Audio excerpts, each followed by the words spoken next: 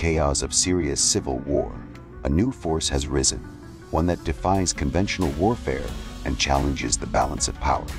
Once a fractured group of desperate insurgents, the sham liberation organization now wields a weapon that has reshaped the battlefield, the drone.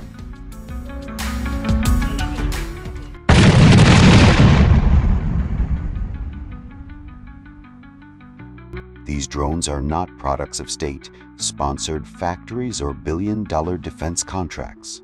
They are built in garages and basements by engineers who learned their craft not in universities but on YouTube. This is warfare in the digital age, where innovation replaces resources and defiance trumps firepower. And the results? Devastating. Russian-made tanks, symbols of government dominance, reduced to rubble by homemade precision. Military bases, once considered impenetrable, are now exposed to the relentless eyes of unmanned machines.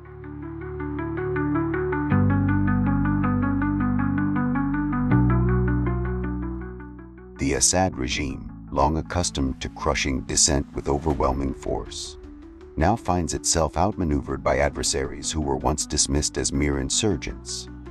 How did we get here? The answer is both alarming and inevitable.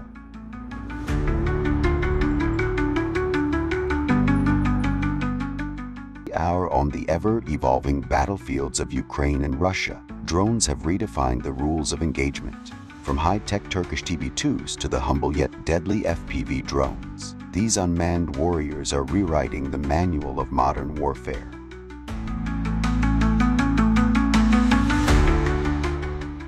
But have we reached a point where drones dictate victory? Or are they merely pawns in a game of escalating futility? Picture this. A Dar 500 first-person view FPV drone destroying a multi-million-dollar Russian tank. A David versus Goliath story, but with explosives. Is this the future of warfare, where quantity overtakes quality and technology outpaces tradition? Both sides are locked in an arms race of innovation, saturating social media with videos of drones obliterating soldiers, vehicles, and morale alike. But beneath the viral triumphs lies a darker truth. These drones are turning every soldier into a target with no place to hide. A war requires at least two different types of drones. An operator responsible for battlefield surveillance, finding targets, and transmitting visual images to the rear. The other type is suicide drones that carry explosives, bombs, and grenades for attack. Of course, in order to save costs, there are also varieties that have both. We will introduce them step by step next. The ScanEagle, a marvel of American engineering, or a menace cloaked in technology. This small but sophisticated unmanned aerial vehicle, developed by Boeing and in situ, promises surveillance, intelligence, and tactical support. With a wingspan of 3.1 meters and the ability to stay airborne for over 15 hours, the ScanEagle sees all, hears all, and tells only its masters. Equipped with cutting-edge imaging technology, it streams high-quality visuals in real time.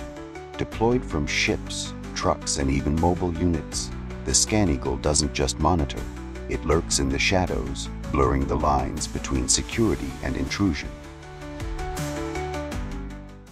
And then, there's Iran's revelation reverse-engineered ScanEagles, allegedly captured from US missions.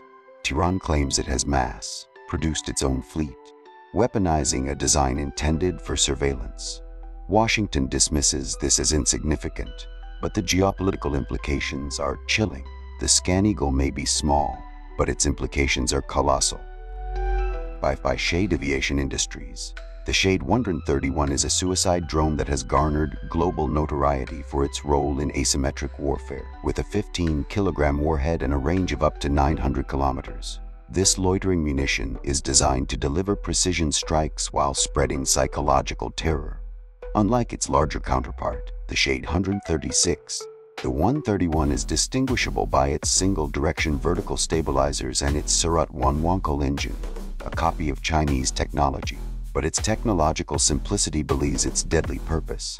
Its flight control system integrates GPS navigation, inertial backup systems, and even potential satellite connectivity, allowing mid-flight course corrections. Critics argue that the Shade 131 epitomizes a grim shift in warfare. Low-cost, mass-produced suicide drones designed for attritional attacks.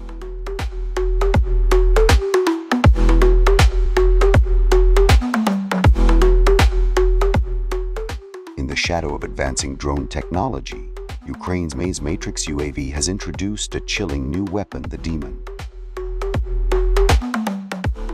A compact quadcopter with an unassuming design, it has been engineered for devastation. Far from a toy, this drone transforms into a flying kamikaze, delivering death from above with ruthless precision.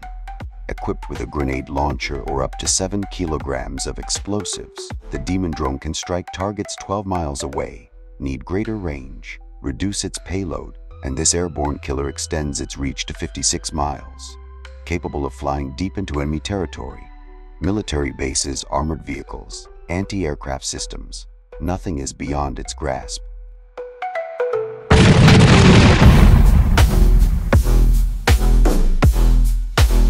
When outfitted with RPG grenade launchers, the Demon is no longer just a drone, it becomes a guided missile.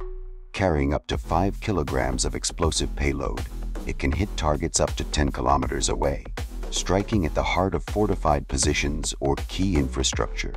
The Demon represents a dangerous precedent, lowering the cost and accessibility of warfare. Its developers call it a revolutionary tactical tool. This is a paradigm shift. Next war has mastered the art of asymmetric warfare. The drones are not just tools of destruction. They are symbols of a new kind of resistance. It poses uncomfortable questions.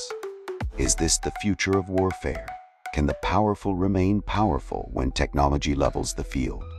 And most importantly, what happens when those once oppressed gain the upper hand? Syria's skies have become the stage for a battle that may redefine modern war. The ripple effects are undeniable.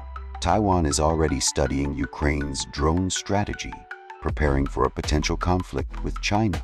Will drones be the decisive factor in a battle for the Pacific, or will they become just another expendable tool in the arsenal of superpowers? As nations ramp up production of suicide drones, FPVs, and AI-powered war machines, the ethical and strategic questions grow louder. Are we creating the perfect soldier or the perfect storm?